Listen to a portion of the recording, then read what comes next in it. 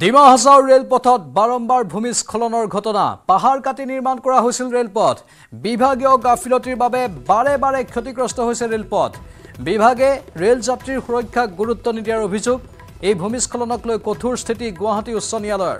Rail যাত্ৰীৰ সুৰক্ষা নিশ্চিত কৰাৰ নিৰ্দেশ উচ্চ ন্যায়ালয়ৰ প্ৰয়োজনীয় সকলো ব্যৱস্থা গ্ৰহণৰ নিৰ্দেশ ৰেল বিভাগক ন্যায়ালয়ত ব্যৱস্থা গ্ৰহণৰ প্ৰতিশ্ৰুতি ৰেল বিভাগৰ প্ৰতিশ্ৰুতিৰ পাছতে গোচৰ নিষ্পত্তি উচ্চ ন্যায়ালয়ৰ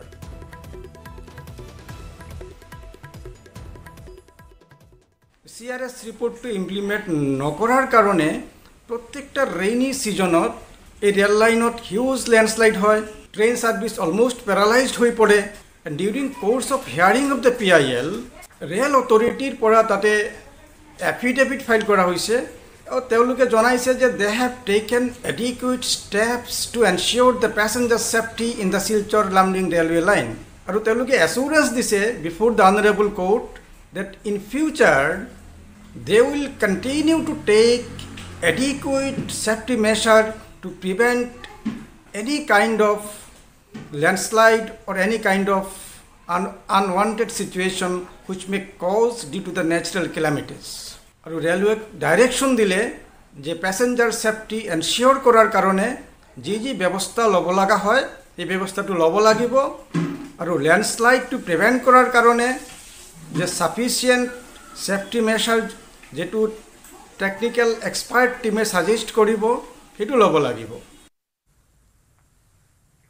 মঙাইগাঁৱত পৌৰপতিক গণপ্ৰহাৰ নলা নিৰ্মাণক কেন্দ্ৰ কৰি ৰাইজৰ সৈতে সংঘাত পৌৰপতি সুবোধ চন্দ্ৰ দাসৰ একাংশ লোকে শাৰীৰিকভাৱে অপদস্থ কৰে পৌৰপতিজনক চহৰখনৰ 16 নম্বৰ ৱাৰ্ডত এই ঘটনা সংঘটিত হয় ৱাৰ্ডটোত চলি আছিল নলাৰ নিৰ্মাণ কাৰ্য একাংশ লোকে নলা নিৰ্মাণত সৃষ্টি কৰিছিল বাধাৰ তাৰ পাছতে ঘটনাস্থলীত উপস্থিত হৈছিল পৌৰপতিজন প্ৰথমে কাজিয়া তাৰ পাছতে একাংশ লোকে আক্ৰমণ কৰে পৌৰপতিজনক এই ঘটনা সন্দৰ্ভত ইতিমধ্যে আৰক্ষী থানাত এজাহাৰ দাখিল কৰিছে দুয়োটা পক্ষই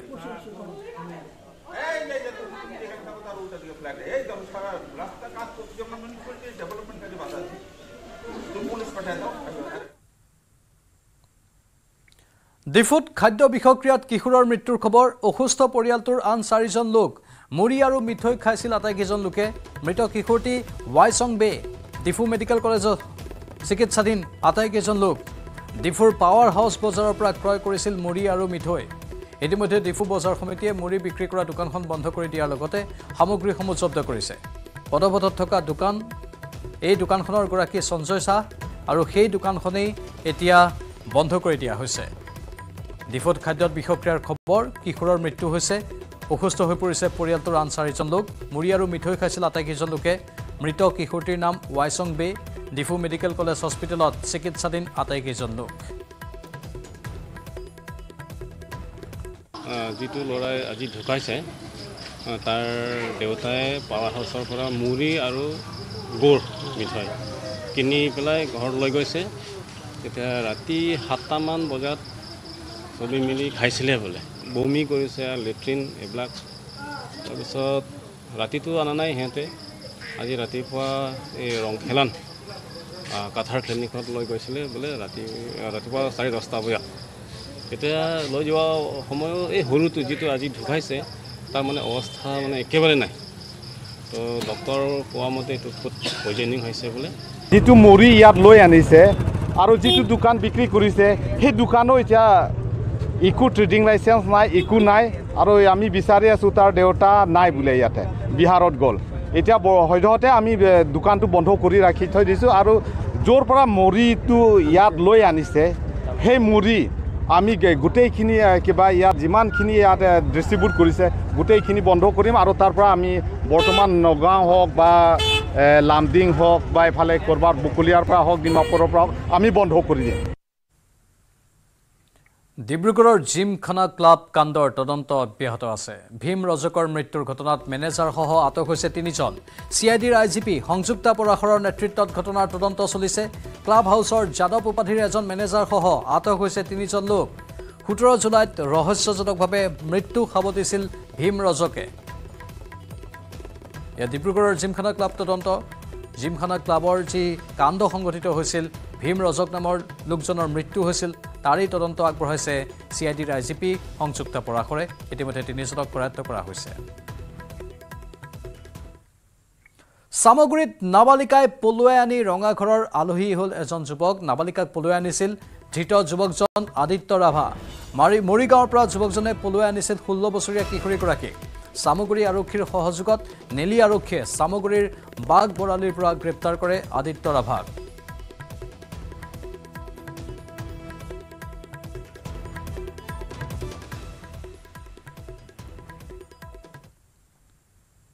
তিতাবৰত বিদ্যুৎস্পৃষ্ট হৈ যুৱকৰ মৃত্যুৰ খবৰ মৃত যুৱকজন বলো দাস তিতাবৰৰ নতুন কোকিলা গাঁৱত সংঘটিত হৈছে এই শোকাবহ ঘটনা ঘৰতে সিলিং ফেন মেৰামতি কৰি থকা অৱস্থাত বিদ্যুৎস্পৃষ্ট হৈ মৃত্যু হয় যুৱকজনৰ মৃত্যুৰ সমগ্ৰ অঞ্চলটোতে শোকৰ ছাপ পৰিছে আনহাতে তিতাবৰ আৰক্ষীয়ে মৃতদেহটো মৰণোত্তৰ পৰীক্ষাৰ বাবে যোৰহাট মেডিকেল কলেজ হস্পিটেললৈ প্ৰেৰণ কৰাৰ ব্যৱস্থা কৰে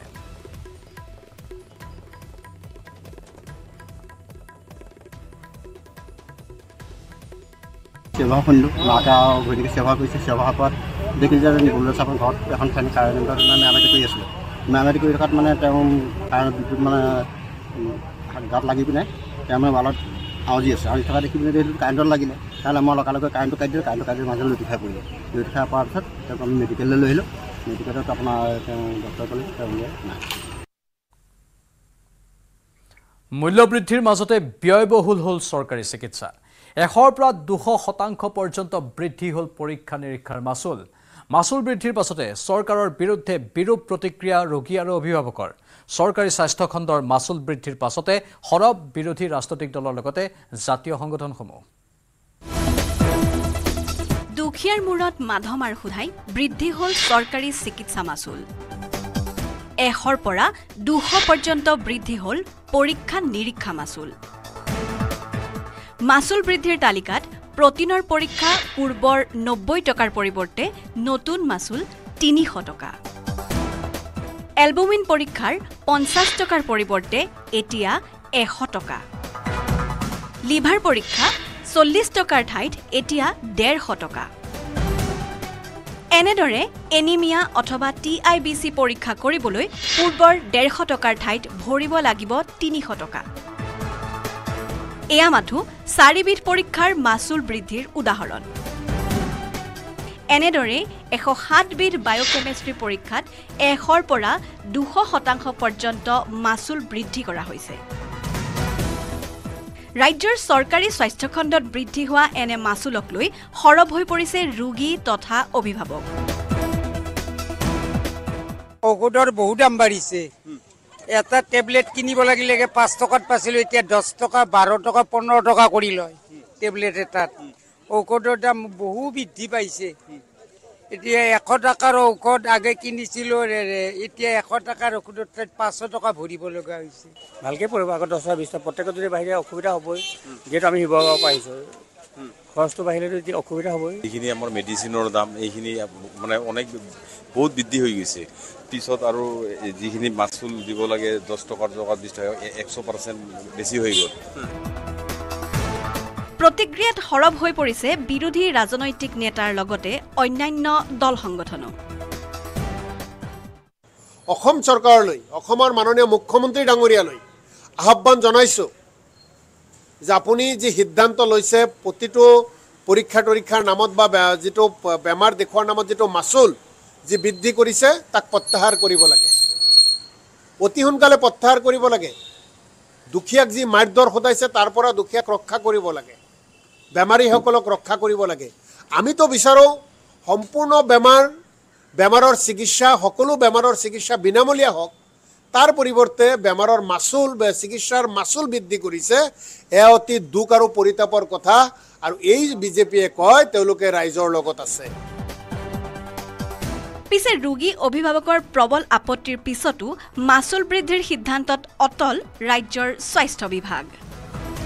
পৰীক্ষাৰ গুণগত মান উন্নত কৰিবলৈ স্বাস্থ্য খণ্ডত পৰীক্ষাৰ মাচুল বৃদ্ধিৰ সিদ্ধান্ত বুলি দাবী গুৱাহাটী চিকিৎসা মহাবিদ্যালয়ৰ অধীক্ষক অভিজিত শৰ্মাৰ ডেফিনেটলি গোটেইবোৰে বেনিফিটটো গভৰ্ণমেণ্টৰ বেনিফিট ফ্ৰম PMJY কাৰ্ড পায় সেইকাৰণে আই don't think so' this should be N issue আৰু মই ৰিকুৱেষ্ট কৰোঁ প্ৰেজেণ্টেশ্যনটো যাতে পাব্লিকলৈ ভালকৈ দিয়ে, যাতে এই বাঢ়িলেও আমি কোনোবাই যদি নোৱাৰে আমাৰ তালৈ আহিলে হ'ল, আমাৰ অফিচত আমি ডিছকাউণ্ট কৰি দিব পাৰোঁ, আৰু যিখিনি বাঢ়িছে সেইটো মিনিমাম বাঢ়িছে। ইমানেই নহয়, চৰকাৰে গ্ৰহণ কৰা সিদ্ধান্তক উচিত সিদ্ধান্ত বুলি দাবী তুলি অভিজিৎ শৰ্মাই ক'লে, বহু বছৰ জুৰি চৰকাৰী চিকিৎসালয়ত মাচুল বৃদ্ধি হোৱা নাছিল, অথচ ব্যক্তিগত খণ্ডৰ হাস্পতালত অজস্ৰবাৰ মাচুল বৃদ্ধি হৈছে। তথাপি ব্যক্তিগত খণ্ডৰ তুলনাত চৰকাৰী চিকিৎসালয়ত মাচুল কম বুলি আত্মসন্তুষ্টি অভিজিৎ শৰ্মাৰ। আমি লছত দি আছিলোঁ, কিন্তু এতিয়া government has given a very good direction কি সেল্ফ সাফিচিয়েঞ্চি হ'ব লাগে।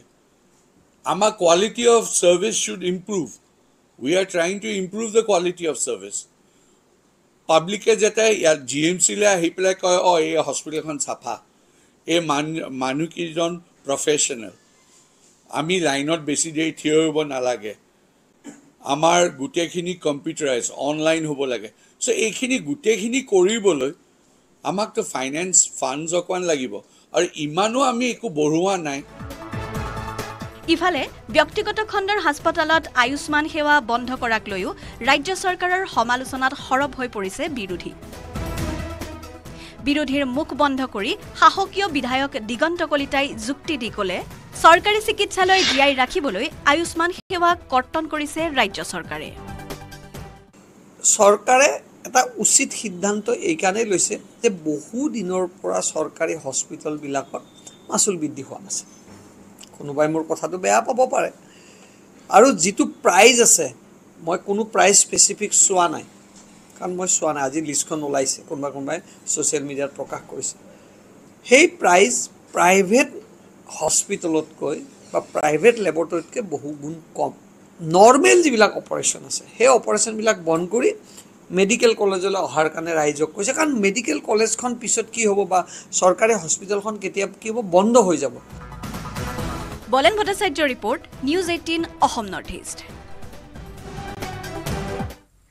মেঘালয়ত অসমৰ বাহনত আক্ৰমণৰ ঘটনাৰ চাঞ্চল্য মাৰ নৌযাওঁতে এইবাৰ গুৱাহাটীতে খাচী দুৰ্বৃত্তৰ আক্ৰমণ। মেঘালয়ৰ দুৰ্বৃত্তই ভাঙিলে বশিষ্ঠৰ বৰপথাৰত দুটাকৈ ঘৰ।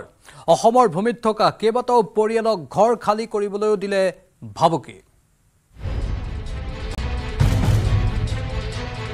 পুনৰ অশান্ত হ'ল অসম মেঘালয় সীমান্ত। গুৱাহাটীৰ অসম মেঘালয় সীমান্তত খাচী দুৰ্বৃত্তৰ আক্ৰমণ। মেঘালয়ৰ দুৰ্বৃত্তই ভাঙিলে দুটা পৰিয়ালৰ ঘৰ। মেঘালয়ত অসমৰ বাহনত আক্ৰমণৰ ঘটনাৰ চাঞ্চল্য মাৰ নৌযাওঁতে এইবাৰ অসমৰ ভূমিতে খাচী দুৰ্বৃত্তৰ আক্ৰমণ।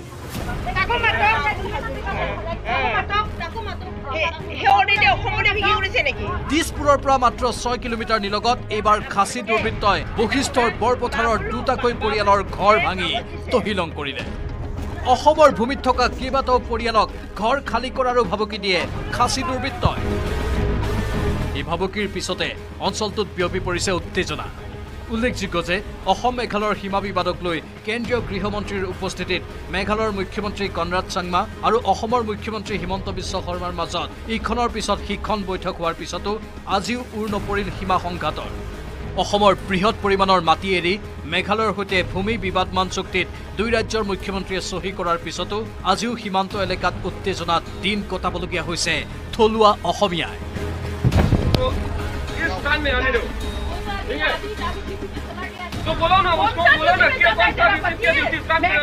মেঘালয় দুৰ্বৃত্তৰ ভয়ত এতিয়া শংকা আতংকৰ মাজেৰে এনেদৰেই সময় কটাবলগীয়া হৈছে গুৱাহাটীৰ সীমান্তবাসীয়ে। দীপাংকৰ দাসৰ report, News18 Assam north east.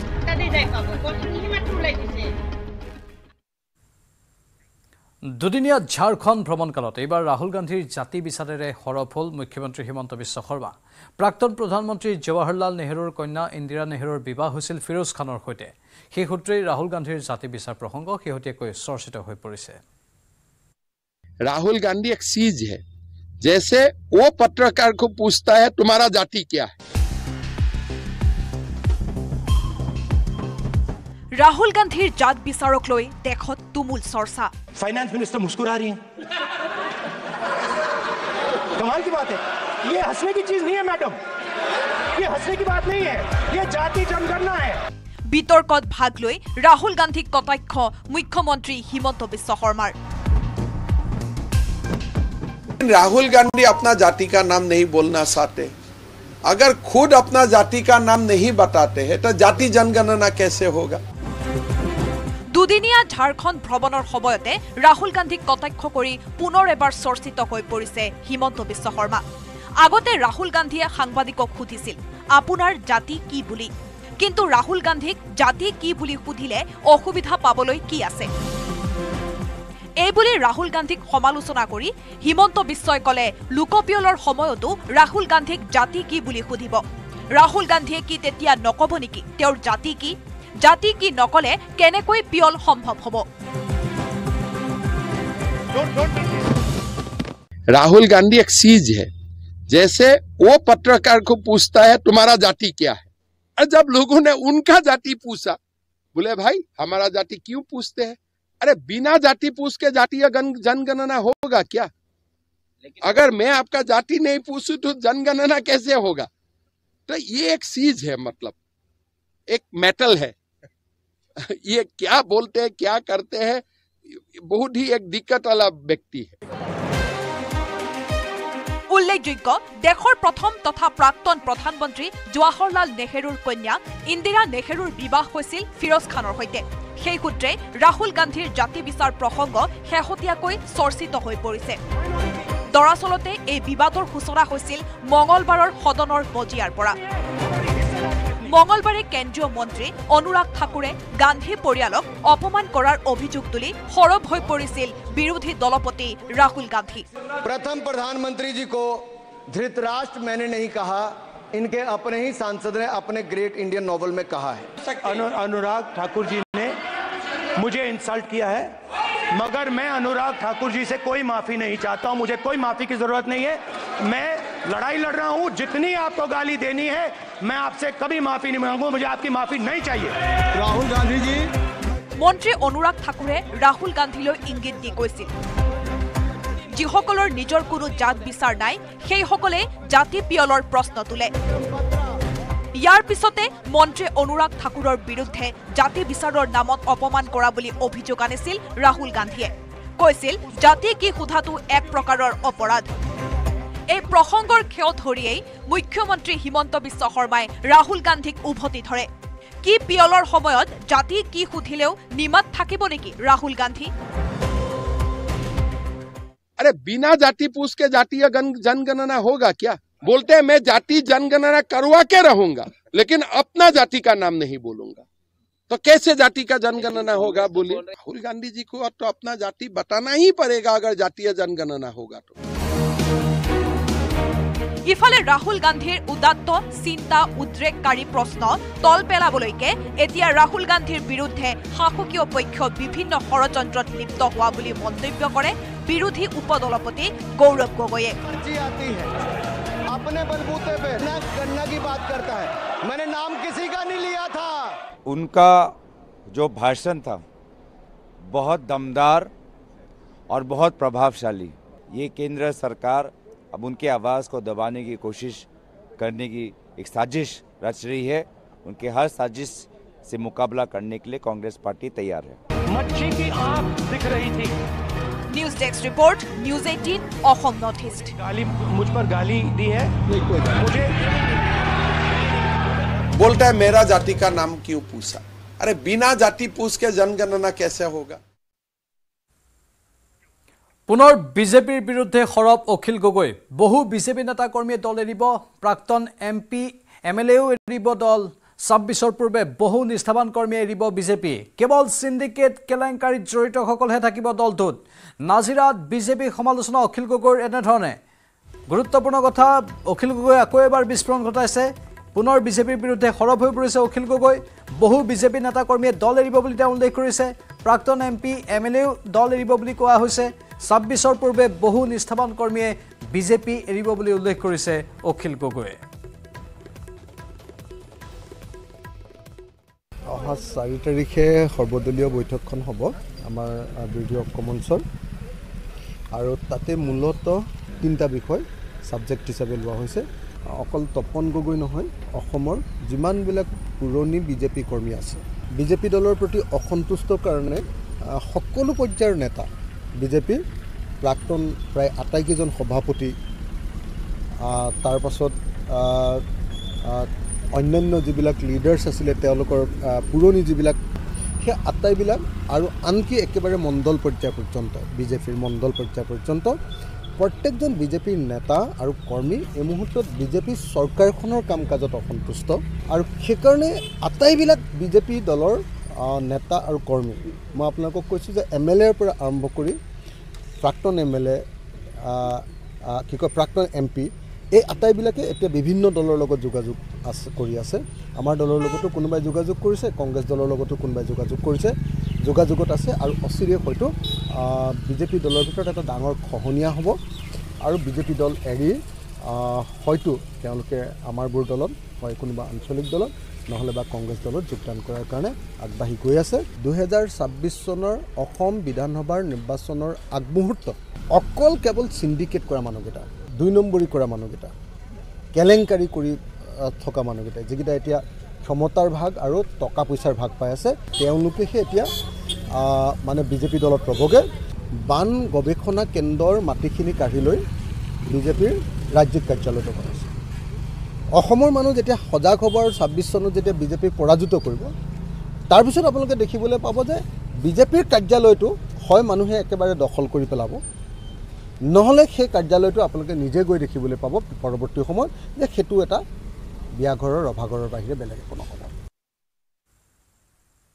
Tezpur বিহগুৰিত উদ্ধাৰ ৰাছেল ভাইপাৰ সৰ্প বিশেষজ্ঞ সৌৰভ বৰকটকে উদ্ধাৰ কৰে ৰাছেল ভাইপাৰ সাপডাল এই সাপডাল উদ্ধাৰ কৰি বন বিভাগক সমজাই দিয়ে তেওঁ বিহগুৰি আৰ্মি কেম্পৰ কাষৰ পথাৰত উদ্ধাৰ হয় সাপডালক চিৰিয়াখানাত ৰখাৰ পৰামৰ্শ বিশেষজ্ঞগৰাকীৰ এই ৰাছেল ভাইপাৰ সাধাৰণতে অসমৰ নহয় বুলি কোৱা হয় কিন্তু অসমৰ বিভিন্ন প্ৰান্তত এতিয়া সঘনাই উদ্ধাৰ হ'ব ধৰিছে তেজপুৰৰ বিহগুৰিত এই ৰাছেল ভাইপাৰডাল উদ্ধাৰ কৰা হৈছে সৰ্প বিশেষজ্ঞ সৌৰভ বৰকটকে উদ্ধাৰ কৰে এই ৰাছেল ভাইপাৰ সাপডাল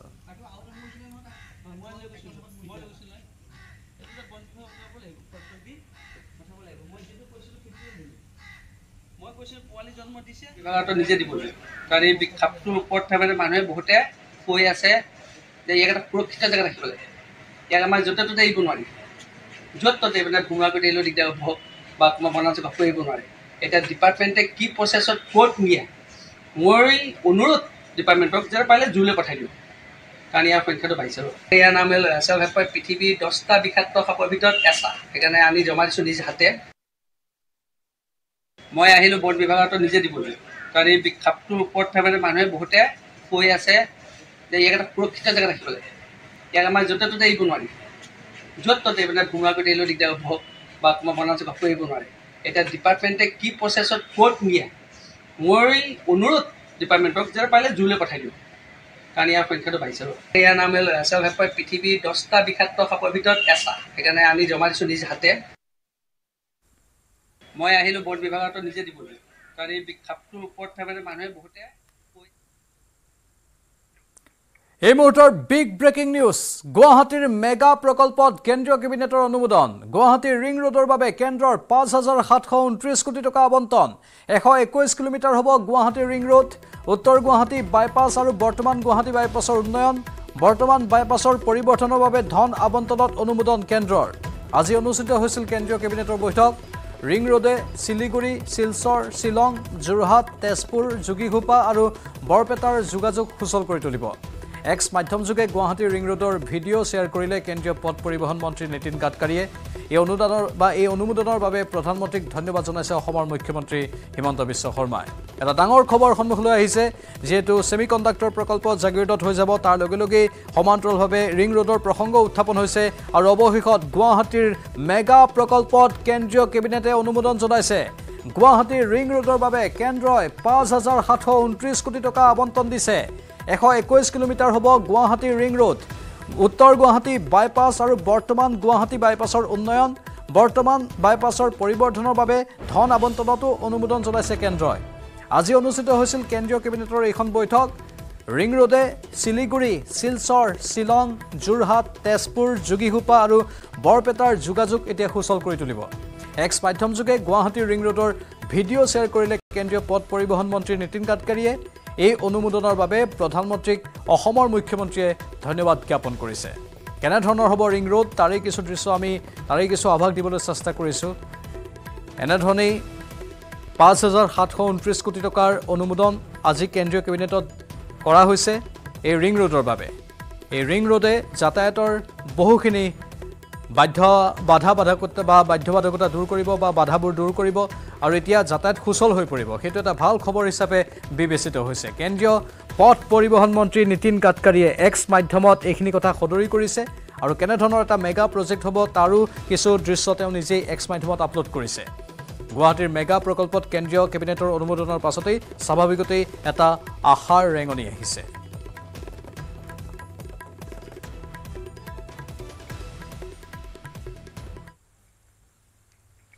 সুপাৰ প্ৰাইমত এইখিনিতে সময় বাণিজ্যিক বিৰতিৰ এইটো মাইথান ষ্টিল নহয়